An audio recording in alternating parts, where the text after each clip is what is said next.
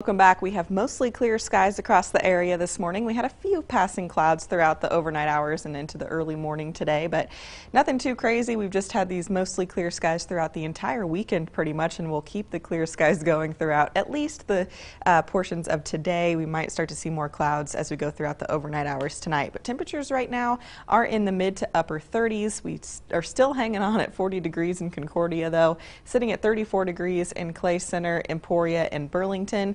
39 degrees in Hiawatha this morning and 37 degrees in Topeka and Lawrence. Now, we will have a cold front push through the area later on this morning, but right now our winds are out of the south and west ahead of that front. They're running about 5 to 10 miles per hour, even up to 13 miles per hour in Concordia. But notice our winds in Concordia are out of the west. Same goes for Marysville. That means the front is approaching, and once it does, our winds will shift to the north and west and become pretty breezy for a time, especially in the later parts of the morning into the early afternoon. So I do want to show you the potential future wind gusts that we could see today. So this starts at 6 a.m. this morning. Wind gusts up to 20 to 25 miles per hour. Not uncommon as we start the day off, but as we go throughout the later parts of the morning, we could see wind gusts as high as 35 to even 40 miles per hour behind this front. So as we go throughout the day, pretty breezy throughout the early afternoon, but it doesn't last too long. Winds die down by this evening. So we do have just this brief period of some breezy weather. So if you're out traveling, just keep two hands on the wheel. It'll be pretty breezy out there for a little bit.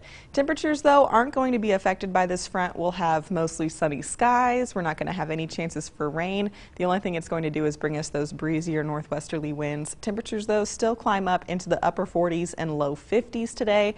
Overnight tonight will cool things down into the upper 20s, and then we'll start to see more clouds as we go throughout the daytime tomorrow. We'll call it a mix of sun and clouds, but temperatures still pretty nice for this time of the year. We're going to top out in the mid to upper 40s, and just to put that into perspective for you, we're supposed to be at 39 degrees for our average high temperatures this time of the year. So if we're about 10 degrees above average, I will take it. We have some great weather coming up for the rest of the week. The only kind of hiccup that we're going to see, our next chance for some rain will be throughout the middle part of the week into the end of the week. So we'll start this run of Future Track at 10 a.m.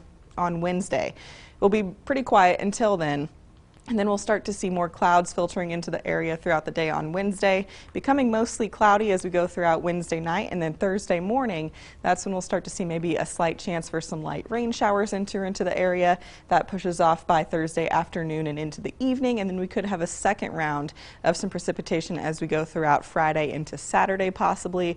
That could bring us a chance for maybe some rain mixing in with some snowflakes at times, but until then, temperatures look really, really great. We'll have that mix of sun and clouds on Monday.